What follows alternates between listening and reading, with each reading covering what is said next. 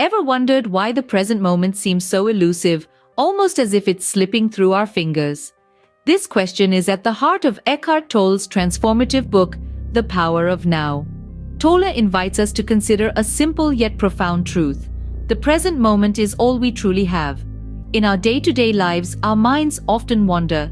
We find ourselves replaying the past or anticipating the future, and in doing so, we neglect the beauty of the present. This is the principal theme in The Power of Now. Tolle encourages us to recognize this tendency, to acknowledge it, but most importantly, to overcome it. By embracing the present moment, we can find a sense of peace and fulfillment that often eludes us. But how do we accomplish this? How do we harness the power of now? So what happens when we start embracing the power of now? Let's delve into the chapters of this enlightening book to find out.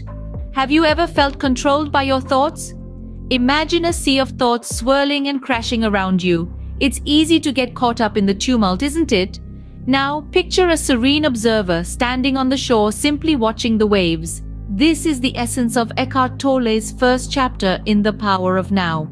He emphasizes that we are not our minds and introduces the concept of the thinking mind and the watching mind. The thinking mind is that tumultuous sea, teeming with thoughts, memories, worries, and plans. The watching mind, on the other hand, is the calm observer on the shore, watching without judgment or reaction. Tolle suggests that when we identify too closely with our thinking mind, we lose our sense of presence.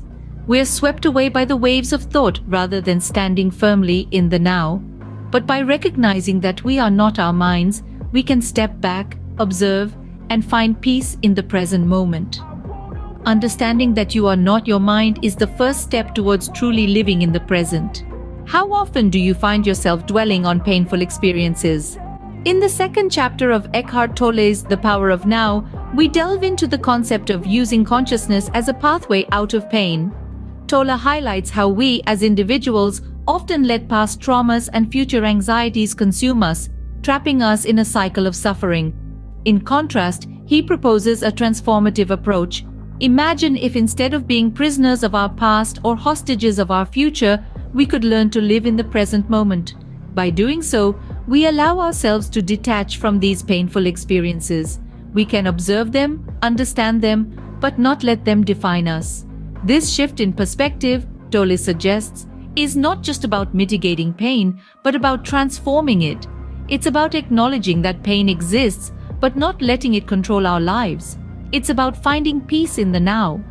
By focusing on the now, we can free ourselves from the shackles of pain. What does it truly mean to live in the present moment? This question is the heart of Chapter 3, where Eckhart Tolle presents us with practical tools to anchor ourselves in the now. One of his key techniques is observing the mind, noticing our thoughts without judgment or attachment. This practice allows us to step back from our minds and recognize that we are not our thoughts, but the awareness behind them. Next, Tolle encourages us to focus on the body. By grounding ourselves in physical sensations, we can quiet the chatter of the mind and become more attuned to the present moment. Lastly, surrendering to the present moment is a vital step. This doesn't mean giving up or resigning ourselves to our circumstances, but rather accepting the now as it is. This acceptance liberates us from the constraints of the past and the anxieties of the future. Moving deeply into the now is the key to finding peace and fulfillment. Are you ready to embark on a journey towards enlightenment? In the heart of Eckhart Tolle's The Power of Now lies the essence of enlightenment, a concept that takes center stage in chapters 4 through 8. As we delve deeper, we find that enlightenment isn't about grand gestures or extraordinary experiences. It's about recognizing and fully inhabiting the present moment. Tolle speaks about the ego, not as a Freudian term, but as a collective dysfunction, a form of identity derived from our past. It's a false self created by the mind, a constant chatter that pulls us away from the present. He urges us to observe our ego, to watch our thoughts without judgment, and in doing so, we begin to disidentify from it, bringing ourselves back to the present. Our relationships, Tolle posits, provide us with the most significant opportunities for spiritual growth. They become spiritual practices when we recognize the other person as a mirror reflecting parts of ourselves, helping us become more aware of our unconsciousness. They act as catalysts, pushing us towards consciousness, towards the present. One of the most profound teachings Tolle shares is the concept of being versus doing. In our modern world, we're often caught up in the doing, in the constant hustle, the endless chase of goals and dreams. But Tolle encourages us to find value in simply being, in the stillness, in the quiet of the present moment. He reminds us that we are, after all, human beings, not human doings. The essence of enlightenment, as Tolle teaches, lies not in seeking it but in realizing that it's already within us. It's about silencing the mind, quieting the ego, and fully inhabiting the present moment. It's about recognizing the impermanence of life, the fleeting nature of thoughts and emotions, and finding peace in the now. And so, we arrive at the end of this part of our journey, equipped with a deeper understanding of the power of now.